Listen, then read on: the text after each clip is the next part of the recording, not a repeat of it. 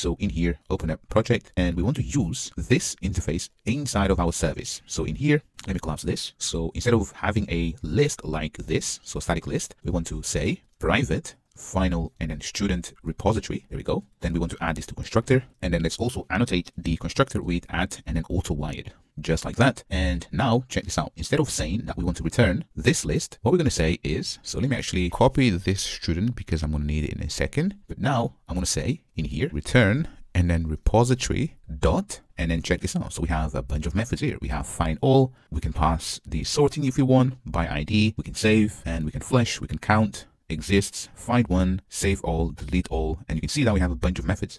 And to be fair, we haven't implemented none of this, right? And this is the magic of Spring Data JPA. So here I'm going to say find and then all. So this returns a list to us. And to be honest, this is it. So this interface that we've just implemented, so student repository,